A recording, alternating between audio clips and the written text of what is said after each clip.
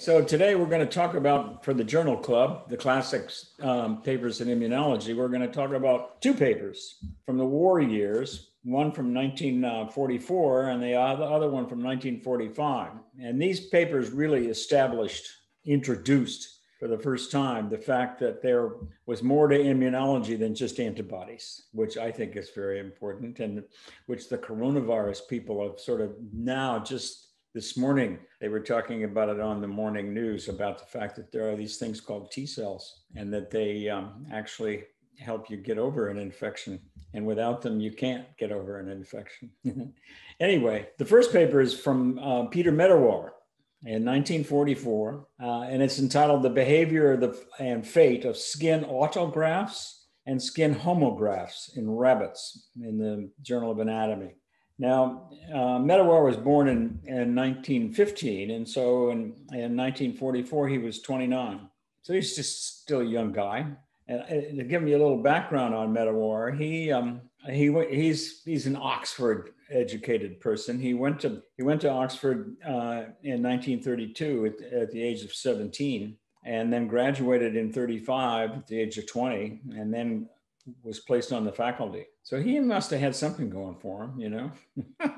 9-10 years later, we find him during the war. And during the war, he continued to do his research, and the Medical Research Council, MRC in Britain, asked him to try to understand why homografts, as opposed to autografts of skin, were rejected. And of course, now we don't use the word homografts. We call them allografts because the genes are allogeneic. They are related but unrelated.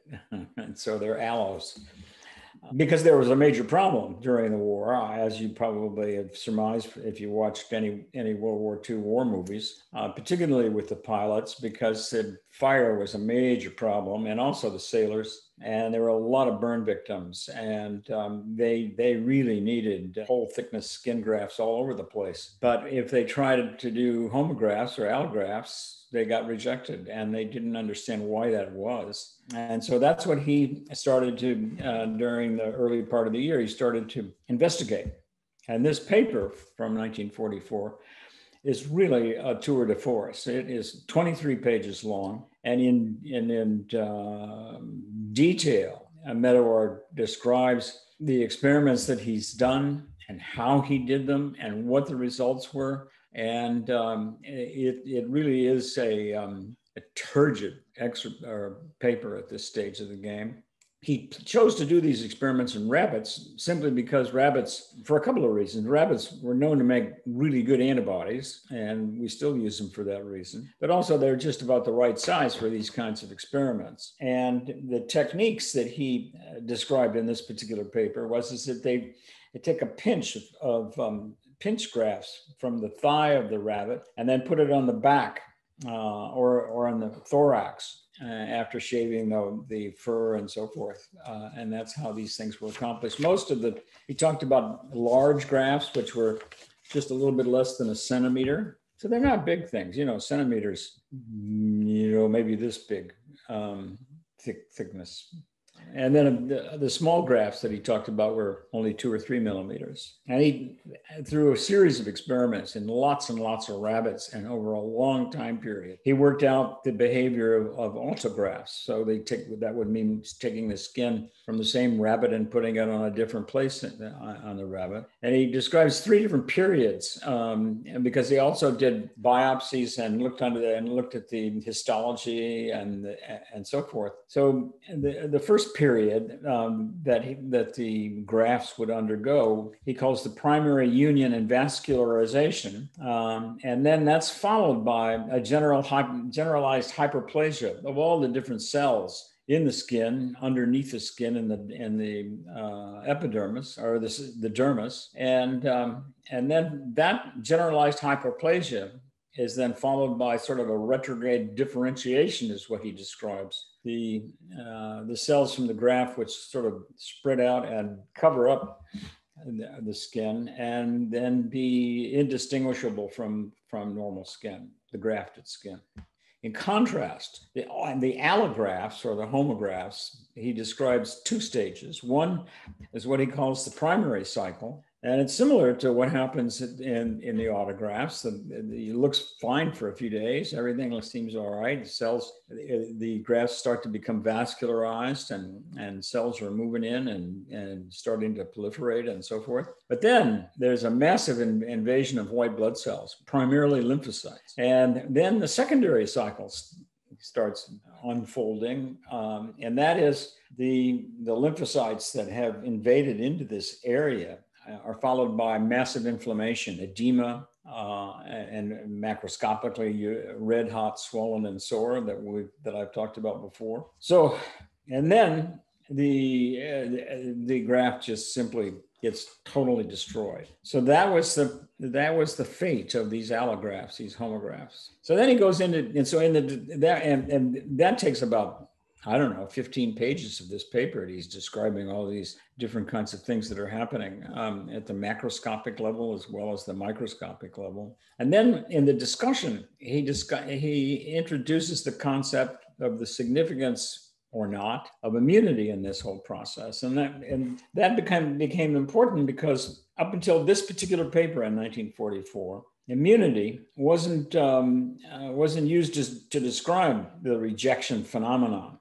Because immunity was basically reserved for what were thought to be antigen-antibody reactions. And actually, Medawar couldn't find any evidence of antibodies in these reactions with the skin grafts that he was studying. At the time, there was such a phenomenon called innate immunity. Still is, but we define it a lot differently now. But innate immunity back in those days was reserved for what they called ready-made antibodies to red blood cells. So the red blood cells from another person or animal, you couldn't do red blood cell transfusions because there were these naturally occurring innate antibodies that actually Carl Landsteiner had discovered in the early part of the century, of the 20th century. Then there was actively acquired antibodies in response to an antigen being introduced in an experimental setting, or after an infectious disease or something of that sort. And they could find antibodies in the serum. So that was called actively acquired instead of innate. And others, when they had done these experiments, they weren't as careful as Medawar because they couldn't really discern that there was any phenomenon of immunologic memory. And that is, if you would place a skin graft from disparate animals on an animal, and that was then rejected over the course of 10 to 15 days. If you then came back after everything was cleared and so forth and so on, and placed that second another graft on that same animal, you really couldn't say that that the animal remembered that and could reject it more rapidly or better or with greater vigor, except Medawar could.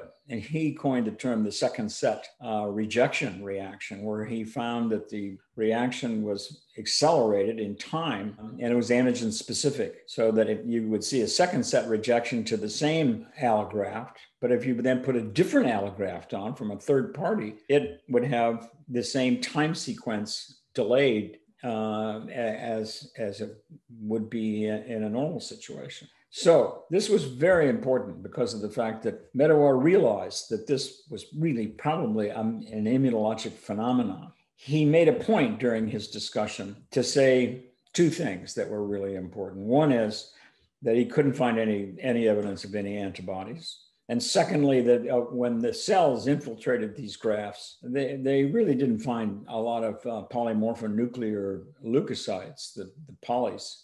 What they found was all these lymphocytes and mononuclear cells and large mononuclear cells, blastoid mononuclear cells. Now that's key because this is then probably the first description of cell-mediated immune reactions as discovered in what subsequently became transplantation biology. So that was Medawar's contribution. He went on to fame and won the Nobel Prize in 1960 for his studies or his contributions to the phenomenon of tolerance and so forth. And he's one of my heroes. He's written several books. The one I like, one of the ones I like the best is it's called The Advice to a Young Scientist. And I learned a lot from reading his book. Just, it's a monograph, maybe 100 pages or so.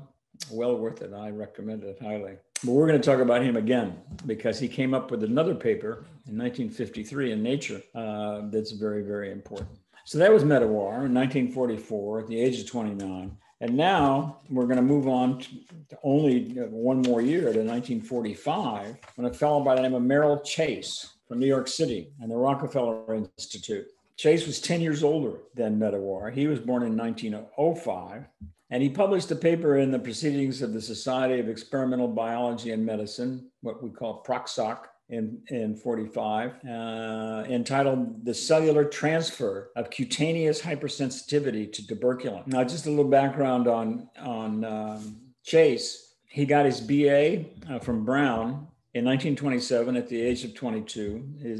Then he went on to get an MS in 1929, and then he went to the University of Chicago and worked for a while. And he came back to Brown and got his PhD in 1931. Then in 32, he was recruited to come to the Rockefeller Institute to work with Carl Landsteiner, who had just won the Nobel Prize in 1930, 2 years previously, for his work on the blood group antigens, which ultimately, when that was understood, allowed transfusion to be able to be happened essentially as a phenomenon. So that's Merrill Chase. And actually, I when I moved to New York in 1993, I would see Chase walking up and down York Avenue because he stayed. I mean, he was right around in there, living there near the Rockefeller, and he ultimately lived until 2004. And so he died at the age of 98. So he's one of the grand old men of immunology that was sort of persisted in, at least in my lifetime, and maybe yours too. So, last week we talked about Jules Freund in 1942 with Freund's adjuvant and the mixing together of a water-soluble antigen together with a detergent kind of a situation to soluble an emulsifier together with mineral oil and killed TB organisms. And that became the mixture that we now use as Freund's adjuvant. Well, and I forgot to say last week when we were talking about that, the reason that Freund was working on that is that he was kind of trying to come up with a better vaccine than BCG from 1924 for TB. And so that's why he was fiddling around with all these recipes that he was dealing with. So Chase was using that recipe, and he had been studying with Landsteiner the ability of certain chemicals to cause what they called contact sensitivity. And probably the easiest and best and most well-known situations of contact sensitivity is poison ivy or poison oak. All you have to do is touch the leaves of those plants and you get an inflammatory reaction that is red hot, swollen, and sore and itches like mad. Not a good thing to have. If you rub a little steroid on there, it makes everything all better. A little glucocorticoid, we'll get into that later. Landsteiner and Chase had published a paper from 1942 using Freund's adjuvant and so forth. And they were able to show that they could transfer allergy or immunity to some of these chemical compounds if they mixed them in as their antigen and stripped it into animals and then waited a few days and then tested for skin reactivity by putting a little bit of the compound on the skin of the guinea pigs and so forth. And they found that if they did this to an animal and then waited a while and then took out lymphocytes from the animal and then transferred them into another animal, they could transfer the cutaneous hypersensitivity reaction. So that when you tested the animal that he got the lymphocytes adoptively, there was something special about the lymphocytes. And serum wouldn't do it. So only 3 years later then, during the war years, Chase, and by this time Chase was, 1945, he was 40. So he was he was on his own at this stage of the game. He had his own lab and his own group and so forth. And he decided to leave out the chemical that he had studied with Landsteiner, and he just used the whole experimental setup with the oil and the killed TB organisms and so forth to see if he could transfer contact sensitivity to TB. Lo and behold, that's the title of the paper. He was successful, and he was able to show.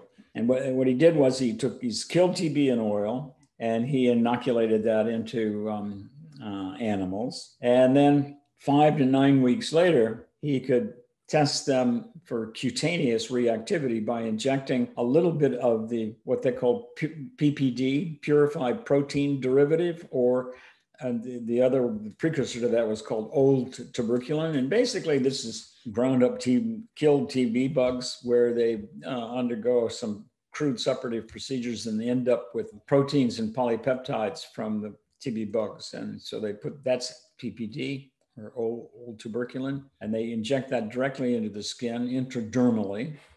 And then what happens is then 24 to 48 to 72 hours later, you see an inflammatory reaction at the site of the injection. So after the animals, he could demonstrate cutaneous hypersensitivity. He would re-inject into these animals some more mineral oil, petroleum oil, and that would cause a sort of a non-specific into the peritoneal cavity. And that would cause an inflammatory reaction. He'd wait a day or 2 or 3 and then wash out the peritoneal cavity and take all of the cells that he could get out of there. Then he would take those cells and transfer it to another animal. That was the adoptive transfer. The test was, now do these animals get cutaneous hypersensitivity to PPD and old tuberculin? And the cells that he used were a gamish of 15 to 30% polymorphonuclear leukocytes, 20 to 35% lymphocytes, and 50 to 65% large mononuclear cells. And I think some of them were probably monocytes, but I think an awful lot of them were also large blastoid lymphocytes. Transfer them to a new animal and then wait at least 2 days and then test for cutaneous hypersensitivity. What they found that they could do that, or he could do that, and he would get a positive reaction in that kind of a cutaneous reaction in that kind of an instance. He tested a bunch of other things as well. And actually, I should say, in contrast to Medawar's paper that's 23 pages long, Chase's paper, the next year is only 2 pages long. So you can read that one very easily.